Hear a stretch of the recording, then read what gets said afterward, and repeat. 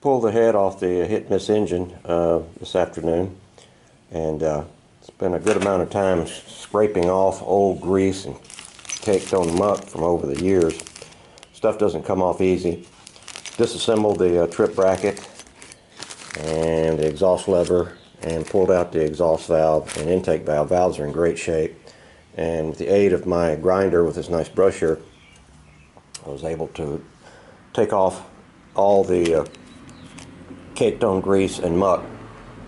And right now I have the head over in the electrolysis tank, along with some other components. Tonight I'm going to start rebuilding the igniter. For those not familiar with hit and miss engines, the igniter actually replaces the modern day spark plug, and these contact points, they pop and a spark ignites the gasoline. So I need to get to work on this, and it doesn't look intimidating, but thankfully there's a nice video online of a gentleman who rebuilt one just exactly like this. So if I forget or screw something up, I can always go back to that video. More later. Got the igniter disassembled. A lot harder than I thought it was going to be.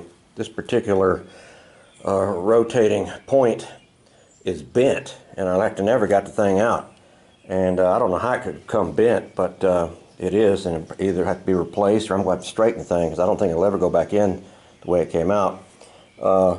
This thing uses what's called mica washers, mica being that mineral, and it's an insulator. And I'll need to get a couple of dozen of these, because many of the ones that came off are broken and nasty and rusted. Okay, that's all for now. Good night. Started painting some individual components.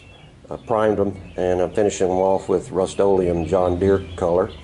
Was able to get the igniter component I needed, the movable point. The other one was bent, and the reason it was, I believe, is because the holes on these igniters where the movable point slipped through were not perfectly aligned. So I had to take a drill bit and hone that out a little bit so that it would go in smoothly and it would be moving without binding.